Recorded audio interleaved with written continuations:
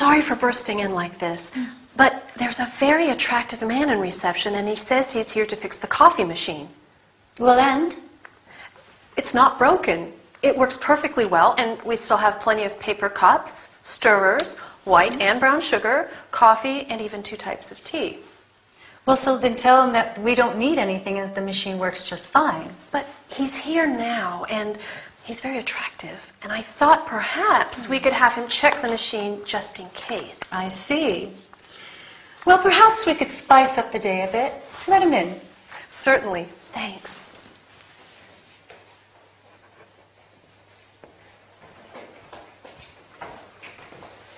This is Mrs. Cunningham, the boss. Good afternoon. Hi, Troy. Yeah, I'm here to repair the coffee machine. So Linda says. And where is it? We also have one of your vending machines with chocolates and biscuits. You see, Linda and I have a sweet tooth, but we also have certain dietary requirements. I see. Some of my clients are allergic to wheat, and some are vegans.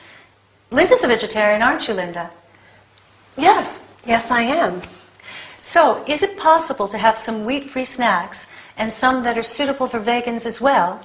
Well, I'm not sure. I'm just a technician. I repair the machines. Well, perhaps we can have them send us a brochure with the products. Sure. And the coffee machine? No problem. It works just fine. But perhaps there is a small problem with the hot chocolate. It tends to be a bit watery. Is there any way to make it creamier? Let's have a look.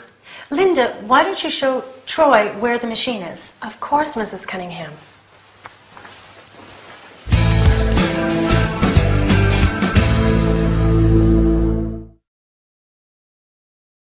Hi there. Welcome with Anthony to your business workout.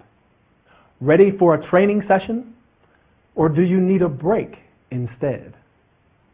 Today, we're taking a look at some vocabulary regarding coffee breaks at work. So let's get started. Many companies have a coffee machine. Do you have a coffee machine where you work?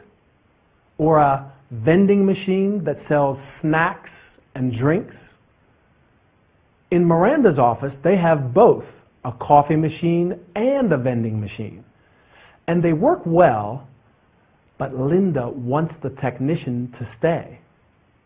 She thinks he's attractive, and they want to spice up the day, make it more interesting.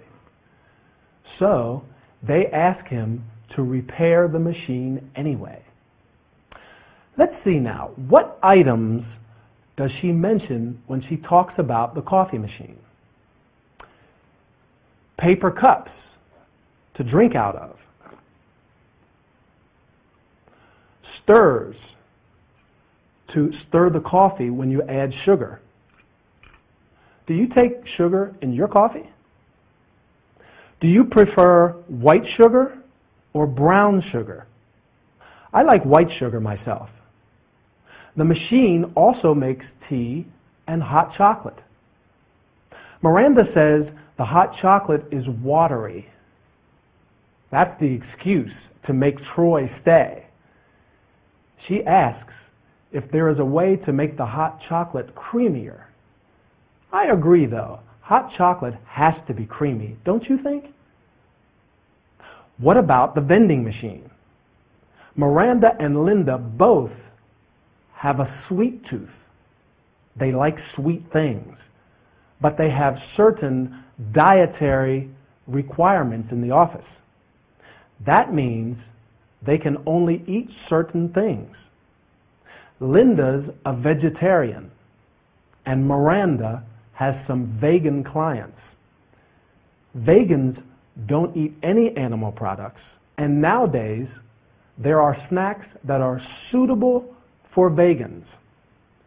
She also says some clients are allergic to wheat, so they need some wheat-free snacks in the vending machine too. Do you have any special dietary requirements? And do you have a sweet tooth like Miranda and Linda? Come to think of it, a creamy hot chocolate and some biscuits sound very appetizing after this workout. Anyway, keep practicing. I'll meet you in the next training session. Well, I'm sorry to say that there are quite a few mistakes in this report of yours. Mistakes, are you sure? Yes. But Linda can type it again, right? Sure, she can, but I'm a bit worried about her, you know. Why? Linda is a high flyer, but these days she is working too much and she's making some embarrassing mistakes. Such as? Well, such as sending an email to Mr. Scorn instead of Mrs. Scorn. You know that couple going through the troublesome divorce. Can you imagine that? I see.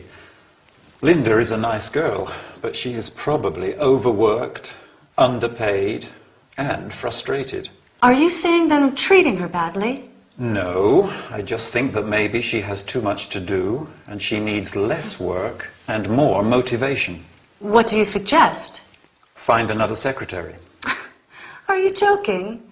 She handles my phone calls, she writes emails, she deals with the clients, and she speaks both German and Spanish fluently. I can't imagine working without her. Right, I know. It's hard without a good secretary. So? Try and do something to make her feel more motivated. Motivation and job satisfaction are at the basis of everything. For instance, give her something different to do and ask for her opinion from time to time. A pay rise is also a good idea. Oh, sure. A pay rise is always a nice way to get what you want from an employee.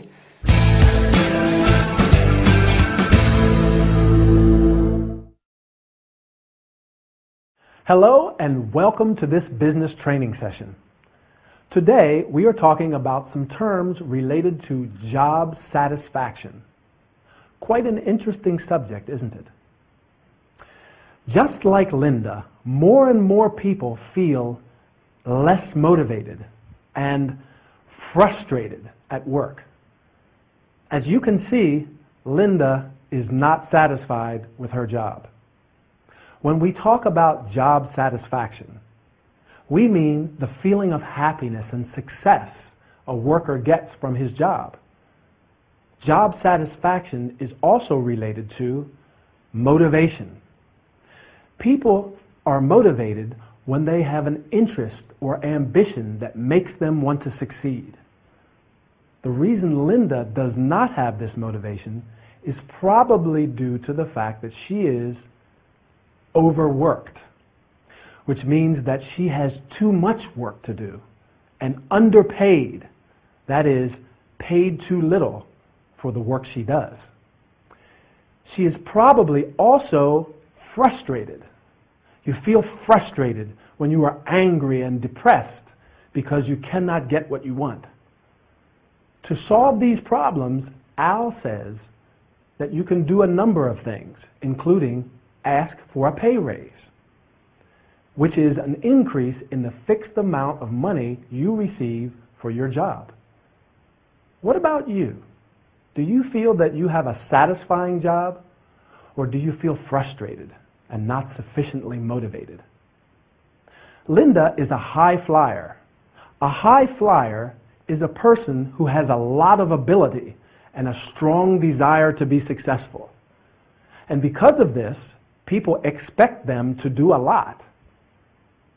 Miranda says that Linda is snowed under with work. To be snowed under with something means to have so much work that you have problems doing it all. I'm afraid these are quite common problems for most working people, right? Linda can do some things well and some others badly. Well and badly are both adverbs of manner. An adverb of manner tells you how something happens or how we do something. Some other examples of adverbs of manner are quickly, terribly, fast, happily, come quickly, oh, I'm terribly sorry. Anyway, I'm terribly sorry that our time is up, so I will quickly say goodbye. See you next time for another workout.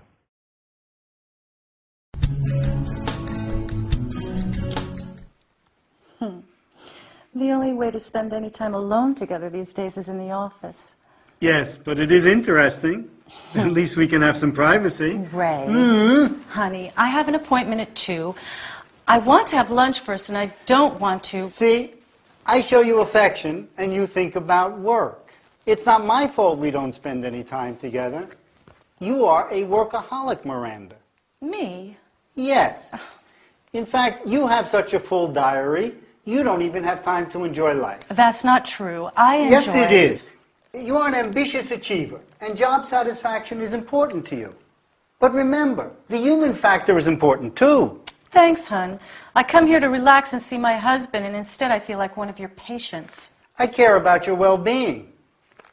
And I suggest you eat better too. Oh, Ray, please don't start. Stress causes people to eat unhealthy food. I like unhealthy food. Eating is one of life's greatest pleasures, and eating food I like is important too, isn't it, Doctor? Of course. Everything we eat has a certain vibration. And if we eat things that aren't in harmony with us, our bodies don't get the energy they need. Do you know what my body needs right now? Some Scottish rock oysters. Accompanied by a chilled glass of Chardonnay? You got it.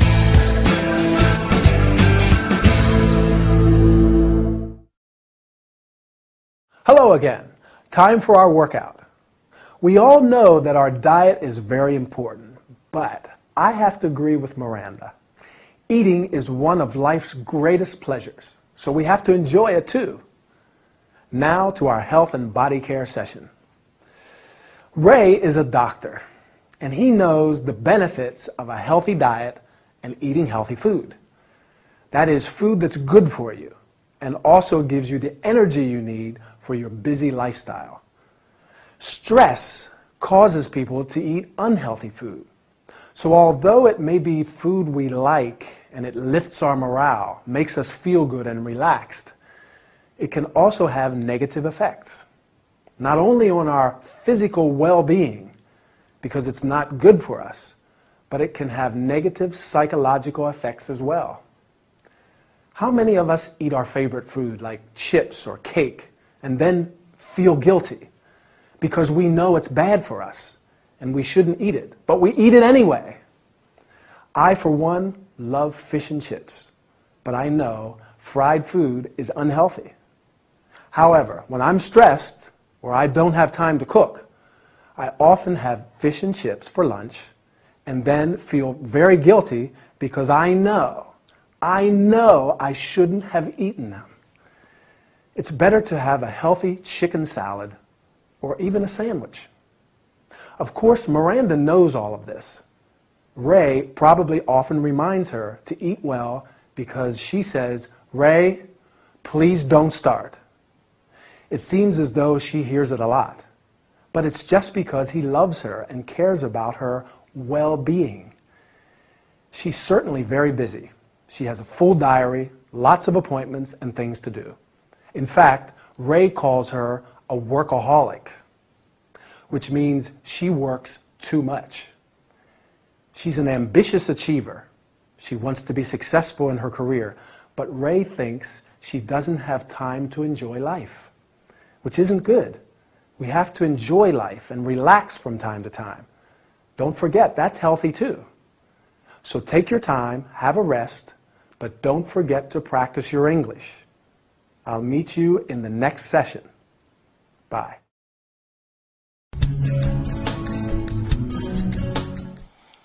So, Linda, how do you feel? Not very well, actually. I'm under a lot of stress at the moment, and I'm always tired. But I can't sleep at night, so I'm even more tired the next day, and it's causing some problems at work.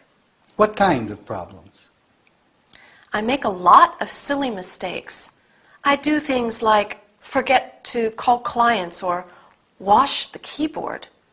It drives my boss crazy. Wash the keyboard?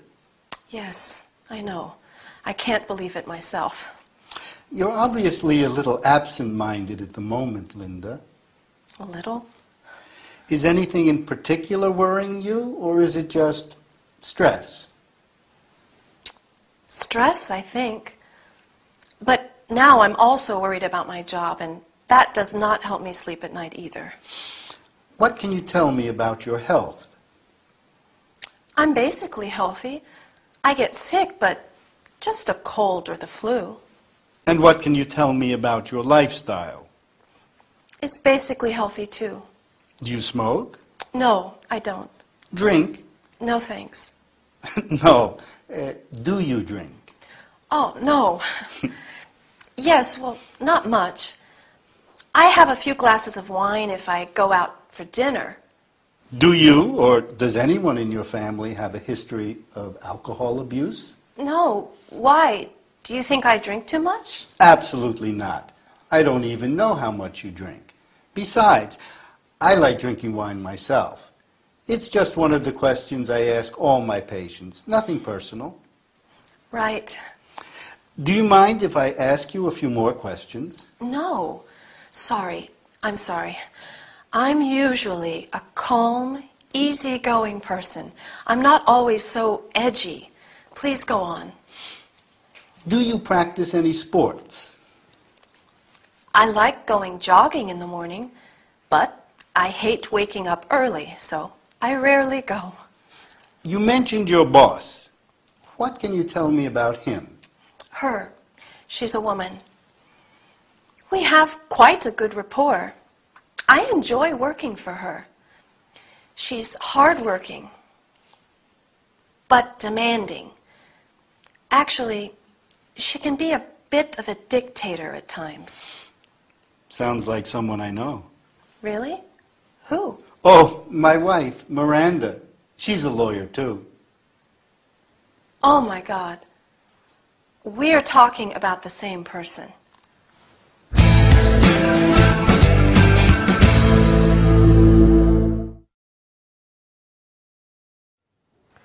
Hi everybody, and welcome to this session of Health and Body Care. Today we're going to talk about stress and lifestyle.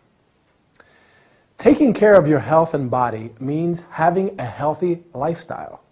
Stress is one of the principal causes of health problems and sickness. When people are under stress, like Linda, they become edgy, which means nervous and irritable, and absent-minded. Linda, for example, has trouble sleeping, so she's tired and makes mistakes at work. She forgets to do important things, or does silly things like wash the keyboard of her computer. Do you get edgy and make mistakes like Linda when you're under a lot of stress? I know I do.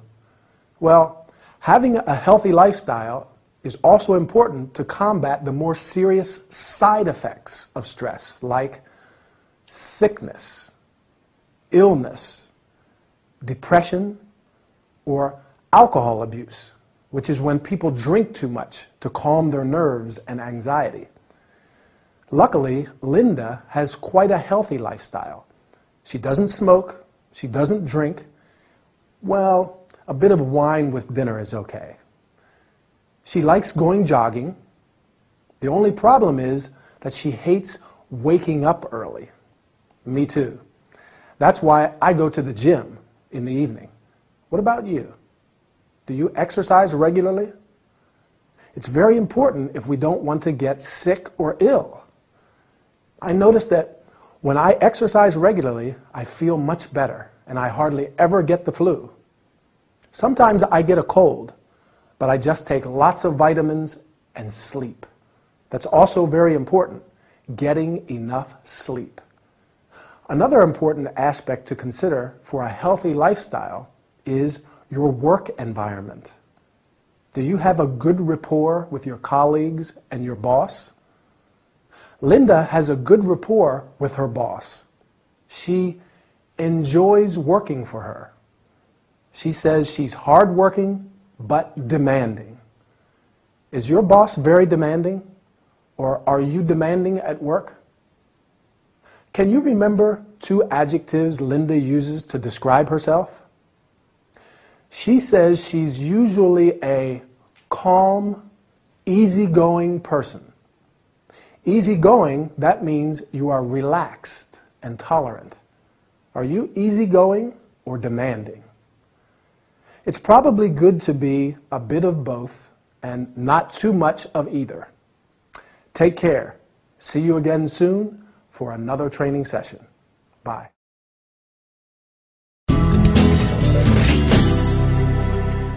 I'm so hungry. Well, you're in the right place. Do you want something sweet or savory? I'm not sure. Oh, actually, no. I don't know. Something savory, just a sandwich. Okay. Ham and cheese or tuna? Not tuna. Ham and cheese sounds good. Or maybe something sweet. I don't know. Are you okay? Yes? Well, I'm a little nervous. I have a date. Oh, I see. Anyone I know? I don't think so. His name's Rick. He's from Ireland. I love Ireland. Irish people are so friendly and fun. Well, I like him. I'm sure. So do you want something sweet to pep you up? Oh, no. I haven't got time, Em. I have to meet him in 20 minutes. Oh, God, help. Calm down. You can't go on an empty stomach. Let me make you a quick snack to take away, and you can eat it on your way there. Okay, yes, you're right. So, tell me, what's he like? Handsome? Very. He's tall, average build. He's got dark hair and green eyes. He's very shy and extremely creative. He's an artist. Oh, sounds perfect. He is. Going away? Oh, I wish. I need a holiday, just to get away from it all. I'm tired of London. I'd like to go on a trip somewhere. To the seaside? Yes, a seaside holiday on a beautiful, deserted beach and sleep under the stars. Or even to the mountains and spend a week camping out in the wild. A trekking holiday? That's not very relaxing. But it's different. You don't have to take the bus and the tube and walk through busy streets. Even a sightseeing holiday sounds wonderful right now. Anything, just not here. Your sandwich is nearly ready. Would you like a quick glass of wine? A glass of wine, just what I need.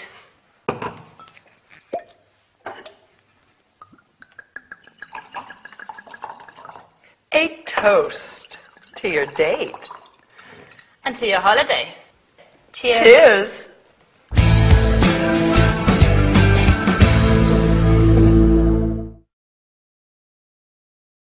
Welcome back. Ready to start working out? Great. Our main topics today are food and holidays, but we've quite a lot to cover, so let's get started. Did you see our episode? Sarah has a date with a handsome Irish boy, Rick, and she's very nervous, isn't she? She doesn't want to be late to meet him, but she's hungry. Do you remember what Sarah says about Rick? That he's shy and creative. Well, he is an artist after all. And to describe him physically, she says he's tall and average build, which means he's neither fat nor thin, and he's got dark hair and green eyes. Emily tells her that she can't go on an empty stomach without eating anything, so she prepares a quick snack for her to take away.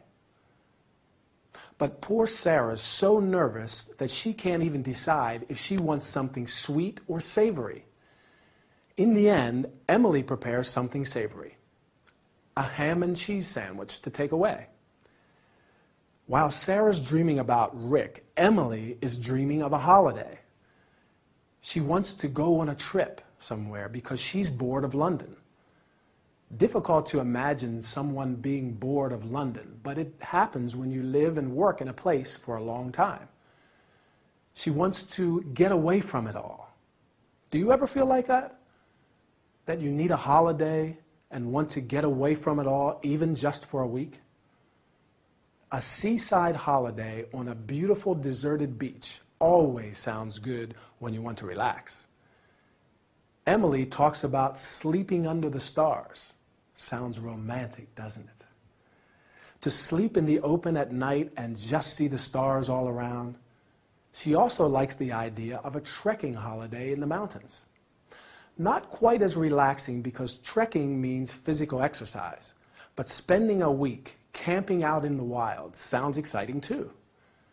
She's so desperate to get away that she says even a sightseeing holiday sounds wonderful. Sightseeing means visiting all the important monuments and buildings in a city. That's not very relaxing either. Personally, I prefer to relax on a beach for my holidays. Back to Sarah and Emily. They make a toast at the end to wish each other luck. Not the kind you can eat. But when you touch glasses with someone, look them in the eyes and say cheers. So, shall we make a toast? A toast to your English, which I'm sure is getting better.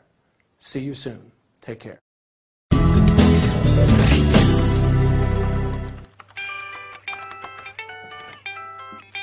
Lucille, how are you? I'm fine. A bit tired, maybe. This week we have a lot of work to do. You're right. I am overworked. And I need a break. Well, let me think about it. Thanks for calling. Bye.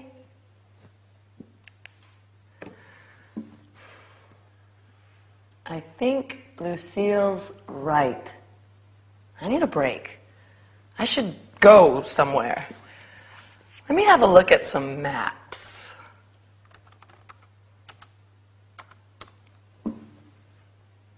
Russia. India. China. Japan. Don't know. Australia could be a good travel destination. I can book a flight right now. Let me see. Okay. Cheap flights to Australia. Flying from London Heathrow and flying to Melbourne. Departure date. Oh, I don't know. Maybe the 30th of December. It's summertime over there. Maybe I can wear my bikini on New Year's Eve. Return date. 25 January. Passengers 1 adult, no children. Good. Search now. 1,300 pounds? Not so cheap. Let me see if taxes and fees are included.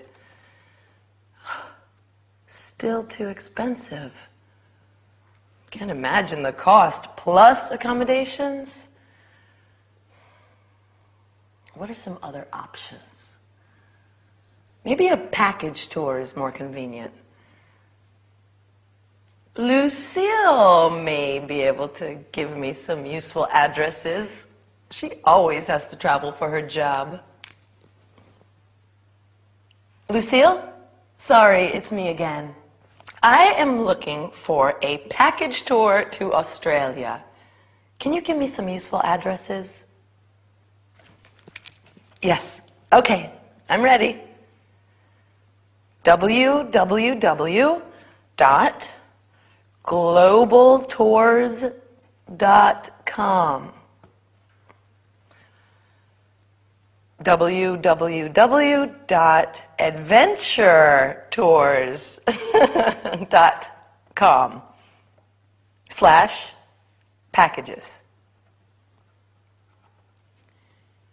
Oh, www.globaltours.com Backpackertour.com.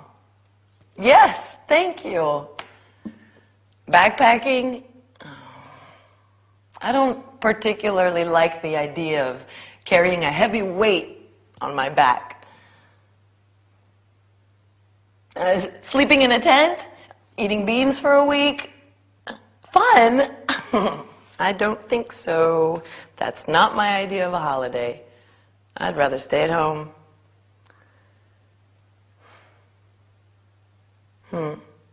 Well, thank you anyway, Lucille. Maybe staying at home is a better idea. Bye.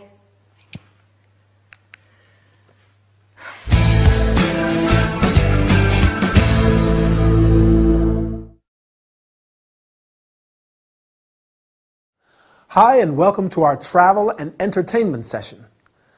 Today, we're going to talk about booking flights, organizing holidays, and how to find good travel options on the internet. Just like most of us, Emily is overworked, which means that she has too much work to do and needs a break. That is a short period of rest. First, you have to decide on your travel destination. Then, just like Emily, you can search the internet for cheap or low-cost flights. When searching the internet, you can either type in what you are looking for or use a specific internet address. When it's a www. Internet address, you say www.globaltours.com or www.adventuretours.com/packages, for example. After opening a web page, you must insert the information required. You have to specify where you are flying from, where you want to depart from, and where you are flying to, your destination. You must also indicate your departure and return dates. That is, when you want to leave and when you want to come back. Finally, you have to specify the number of passengers, how many of you want to go, and how many of you are adults and how many are children. When you click on the search button, you see the available flights and what the flight fares are. That is, the money you have to pay for the flight. It is a good idea to check if the taxes and fees are included. That is, extra money that you pay for rights and services. Emily thinks that the flight is too expensive because she knows that she has to find accommodation too. Accommodation means a place to stay, such as a hotel, a hostel, a bed and breakfast. Instead of organizing everything by yourself, you may consider a package tour or holiday tour. This is a holiday or tour where the travel, the accommodation, and sometimes the meals are all included in the price, and you pay before you go. One option is a backpacking tour, which means going on a long-distance trip, carrying your clothes, food, etc. in a backpack. This is obviously for young and adventurous people, and Emily does not seem particularly interested. Well, to tell you the truth, I do not feel particularly attracted by the idea of carrying a heavy backpack all the time. But my friend says that it is an unforgettable experience. What do you think? Well, our time is over. Keep practicing your English, and I'll meet you in the next training session. See you soon.